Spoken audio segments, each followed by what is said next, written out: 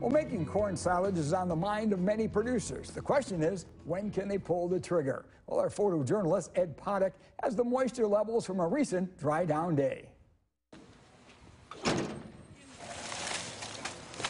Today we're doing a corn dry down for people who are growing corn for corn silage.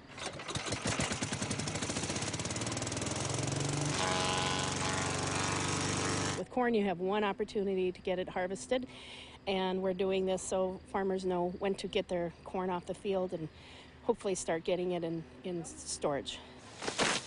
For the most part, we're looking for around 65%, 65 to 70% for bunkers or piles, and you can go a little bit drier with silos and bags. Just mostly we want to make sure we get it at the correct moisture so it packs correctly, but then it also isn't too wet and makes a lot of leachate.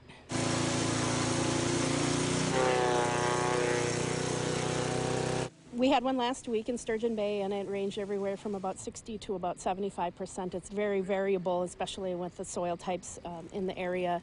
If it's more shallow soil, it's a lot drier, of course. We've had a very dry summer, except for the last 2 weeks, of course, when people need to get into the fields. So it is getting ready, and I think a lot of people will be chopping here in the next couple of weeks. This event, actually, because of our really generous sponsors, is free to the farmers, so they can bring in 2 samples for free at each of the events. So that's a nice service to them. So it is kind of wrapping up the season, and hopefully we can get people in the fields and get the harvest in a timely manner and get some good corn in.